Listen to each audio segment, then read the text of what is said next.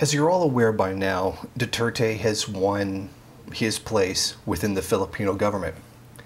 But what's important here is that there appears to be a division in the Communist Party of the Philippines, a pro and anti-CSUN faction. A two-line struggle is occurring within the upper and mid-levels of the Communist Party of the Philippines. One faction of the party, which is strongest at the mid-level of the party, supports the continuation of the People's War in the country. The other faction, under the leadership of the founder of the party, Jose Maria Sison, is actively moving towards capitulation and surrendering to the bourgeois state under the promise of concessions. Some of you will remember that back in 2014 there was a series of high-profile arrests of Maoists in the Philippines. The most prominent among them were Benito and Wilma Tiamzon, chairman and general secretary of the party. It is believed that they and the faction they represented were hardliners in favor of continuing the armed struggle.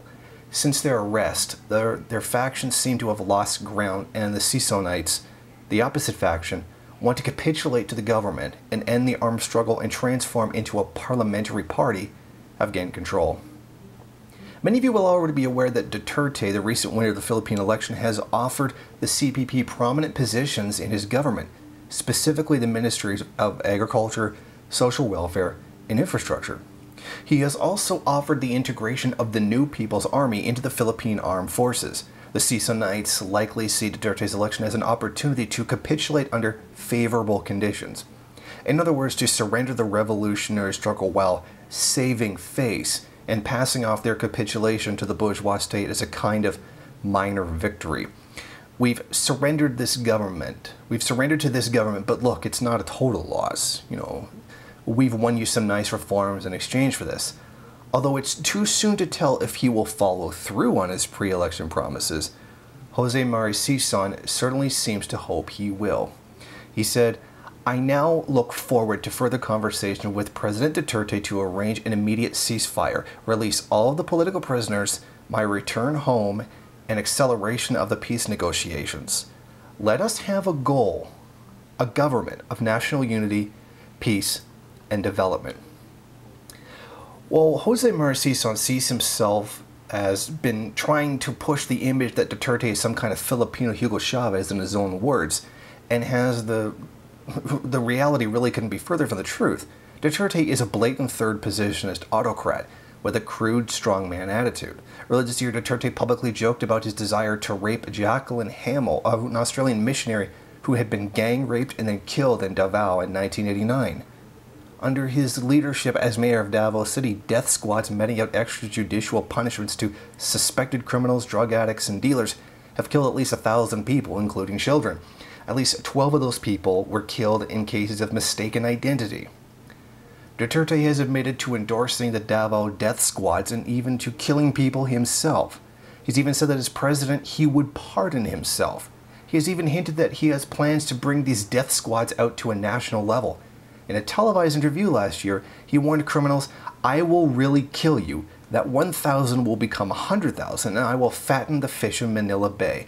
That's where I will throw your bodies." He has threatened to dissolve the Philippine Congress should the government interfere with his plans. It should be clear to anybody who looks into this guy, his political theory, and his history of statements, that this man is no Philippine Hugo Chavez. His politics are far closer and perhaps even go beyond those of the late Philippine dictator Ferdinand Marcos. Although, once again, it's too early to tell if Duterte will follow through on his campaign promises, given that the election itself is just barely over.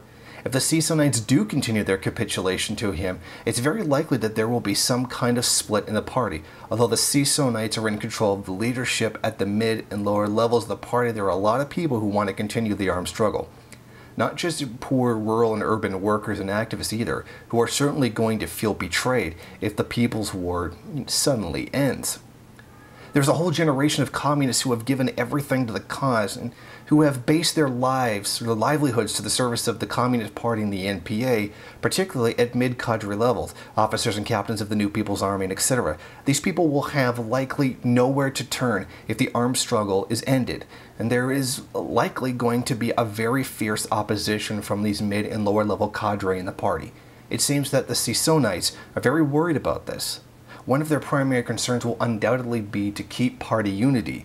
In at least the last couple of years particularly, they have been really heavily pumping out the cult of personality around Jose Maria Sison and throwing out lots of Maoist rhetoric. This shouldn't come as a surprise to anybody.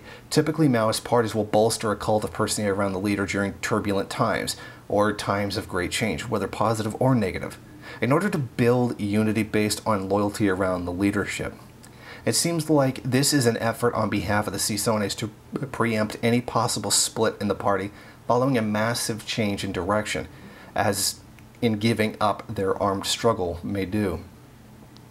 It is important that we as Marxists, more than ever, that we be critical of both ourselves and those we admire and respect the most. We should never fall into thinking that any individual or group is infallible, and we should never follow or cheerlead blindly. It should be clear that Jose Maria Sison, who leads the Communist Party of the Philippines today, is not the same Sison who bravely led the Filipino people down the revolutionary path decades ago.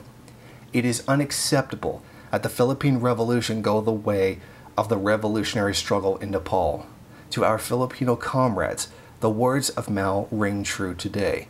If the Philippine Revolution is to be saved, they must be prepared to bombard the headquarters. Thank you for watching. Won't you go ahead, rate, comment, subscribe, and share on various social media. And if you want, you can head over to my Patreon page and show your support. Or you can head over to the MRN bookstore and check out some of the latest books available.